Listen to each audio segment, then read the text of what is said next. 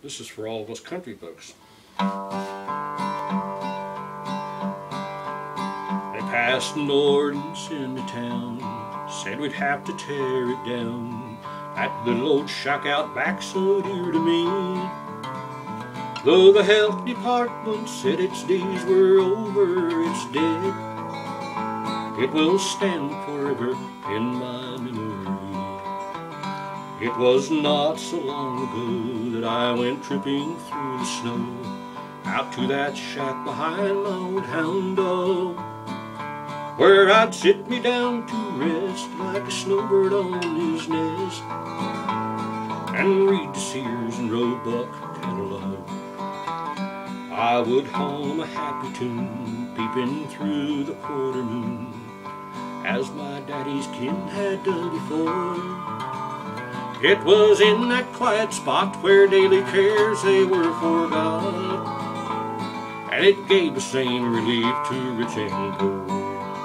Don't let 'em tear that little brown building down. Don't let 'em tear that dear old building down. Don't let 'em tear that precious building down. For there's not another like it in the country or the town.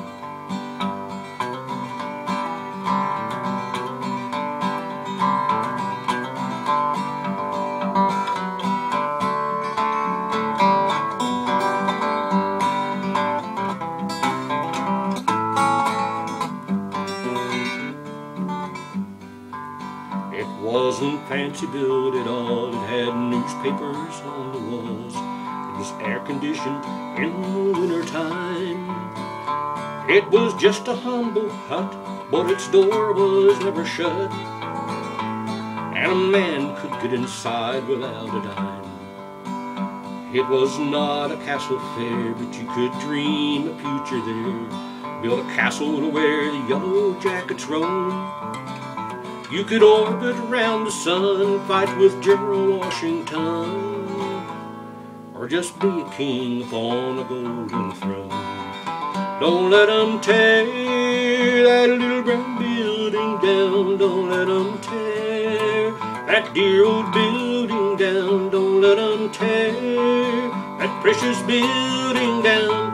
Oh, there's not another like it in the country or the town.